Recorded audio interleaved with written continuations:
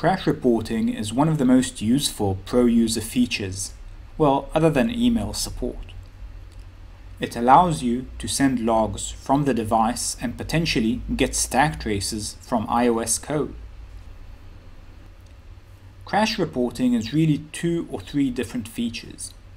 The first is the ability to send a log directly to your developer email. By using log.sendLog, you will receive an email containing the crash log.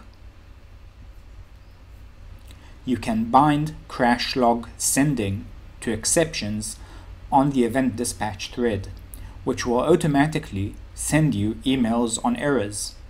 This is something very useful, which you can leave for production application.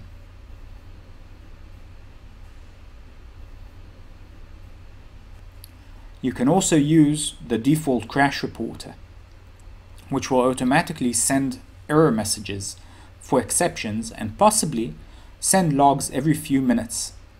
This is useful during the debugging stages where you might want to track application logs on a device.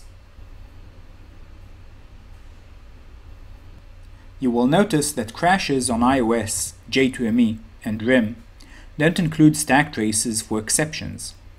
To circumvent this, we have a special build flag for pro users. Just define crash protect true in the build arguments and send a build. Warning: this will significantly slow down your application, so make sure to disable it when you are done debugging.